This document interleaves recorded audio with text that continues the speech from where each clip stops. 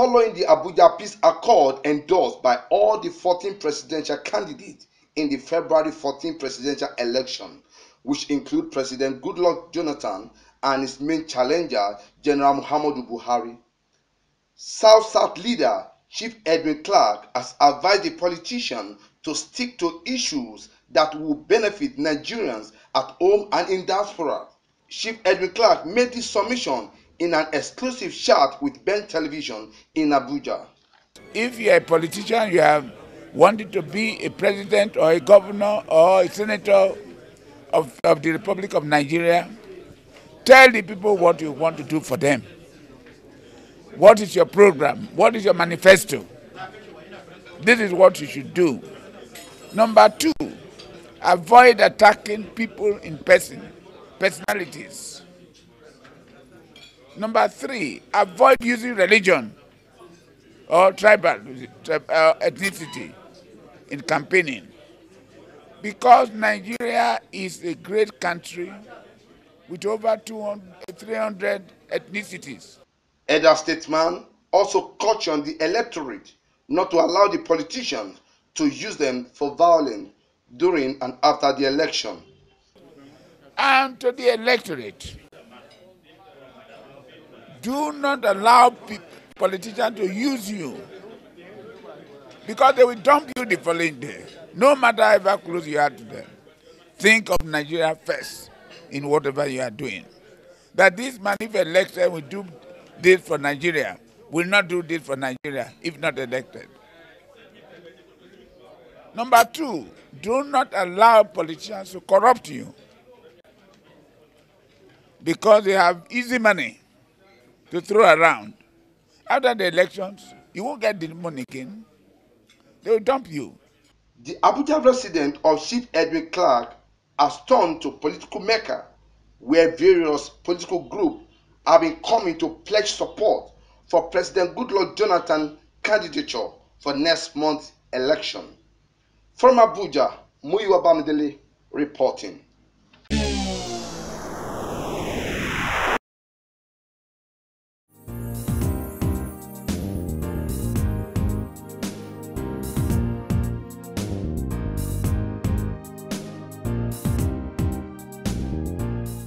The Independent National Electoral Commission (INEC) has been called upon to proceed with the election timetable as planned and not yet to calls from certain quarters who want the election postponed. The Catholic Bishop of Sokoto Diocese, Matthew Kuka, made the call in Abuja at a workshop organized by the Nigerian Bar Association as part of the activities of the association to ensure free, fair and credible elections. He added that every vote would truly count as Nigerians were ready for the elections. The first question we should address is, why are these elections generating so much passion and eliciting so much anxiety? The reasons are many, but I will just mention 2. First, there is a feeling that against the backdrop of the tragic events of 2011, Christians in the North genuinely fear that they and their churches and properties could be targets of venom and the wrath of frustrated youth in the northern states. To avert this, I am a witness to the movements of hundreds of some of my parishioners who are genuinely afraid. In his remarks, the past president of NBA, Joseph Daudu, urged politicians to respect the rights of the citizens in saying goodbye to violence and anything that will jeopardize the country's democracy. Politicians must respect the fundamental rights of opponents and perceived opponents, particularly the right to life, freedom of speech, association, and the freedom to impart and disseminate ideas and knowledge. If we allow violence to stifle these rights, then we can say goodbye to our fledgling democracy. Speakers at the event also believe that the forthcoming election is a determinant of how the next 4 years would be in the country. And we cannot go into an election year without the bar fulfilling its role as a leading group, leading professional group, leading non-governmental group. And we cannot be the largest bar in Africa. And all we do when it comes to election is to monitor. The decision of the Nigerian Bar Association to focus attention on the preparation for the 2015 election is therefore most welcome. It demonstrates once more the capacity of the Nigerian Bar Association to play its time-tested role as a responsible watchdog and umpire in our political space, and also reflect its ability to focus on issues of national concern from a professional and proactive perspective. And the commitment demonstrated by the NBA in setting up this committee is quite commendable, and the Commission is prepared and very much willing to partner with the NBA in its efforts. All eyes are focused on the general elections, and Nigerians are more passionate about it, unlike the past ones where they displays lack of interest on who occupy key positions in the country. LM Chukwemeka reports.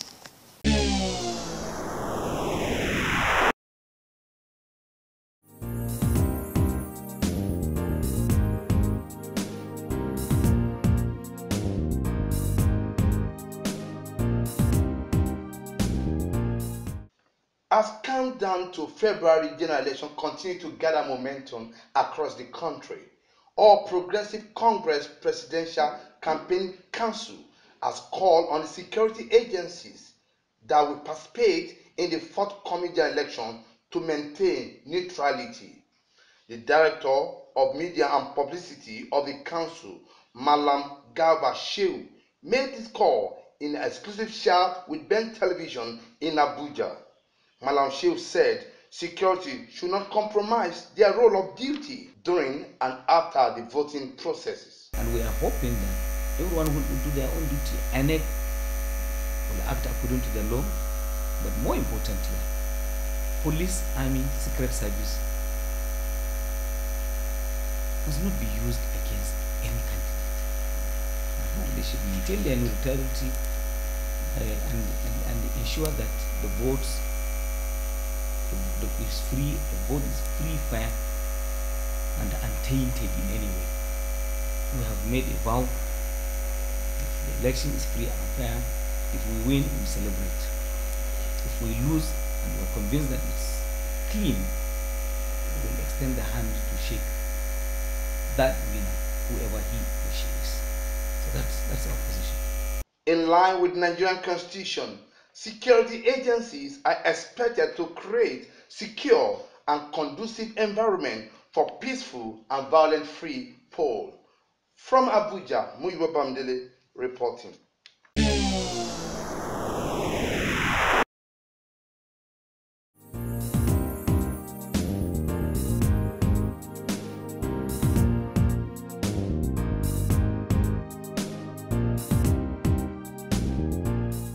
The federal government of Nigeria has said that it has not forgotten about the Chibok girls has been insinuated in some quarters, emphasizing that all hands are on deck to rescue them unharmed.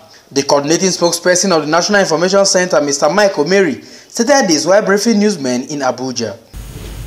We wish to note that despite the fact that it is 9 months since the abduction of our girls from a secondary school in Chibok town, the government of Nigeria has not relented and will not relent in deploying all efforts, all capacities to ensure the rescue of these girls.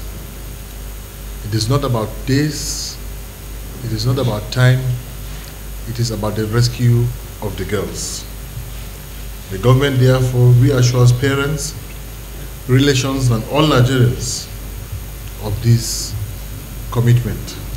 Omeri, who was reacting to recent successes recorded by the joint military forces in repelling an attack by Boko Haram insurgents in Biu community in Borno State, used the medium to commend security officers for the unflinching love and support for their fatherland.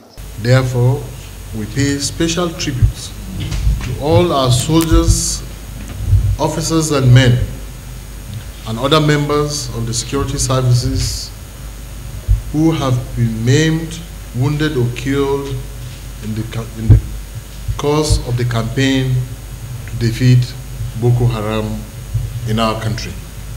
On the efforts of the National Emergency Management Agency, NEMA, so far in taking care of the displaced persons as a result of the insurgency and other natural disaster in the country, the Director of Research and Rescue of the agency, Air Commodore Charles Otegbade, said that the agency and other partners are doing everything possible to take care of the internally displaced persons in the areas of AIDS provision, healthcare, and education. Highlight of our humanitarian support so far. NEMA, with support from our local and international partners, we have provided both food and non-food items such as blankets, mattresses, mosquito nets to IDPs that are living in camps, as well as those living with host communities. As regards education, NEMA, in collaboration with the State Emergency Management Agencies and UNICEF, has launched a program that aims to provide education to the IDPs in all the camps. You will recall that the President Jonathan, in collaboration with the United Nations Special Envoy for Global Education, Mr. Gordon Brown, and a coalition of Nigerian business leaders has initiated the Safe School Initiative to rebuild, rehabilitate, and restore safety in the educational sector of Northeast Nigeria. In the realm of healthcare, NEMA and UNHCR have partnered to provide training to IDP camp managers, doctors, and nurses in camp management and response efforts. Together with the UN agencies, NEMA is currently providing medical equipment to health facilities treating victims of the insurgency attacks in all the 3 states. He called on Nigerians and the displaced persons to be patient as the agency is doing everything possible to take care of their needs. From Abuja, I am Festus Ejiroge Nefifen for Ben Television.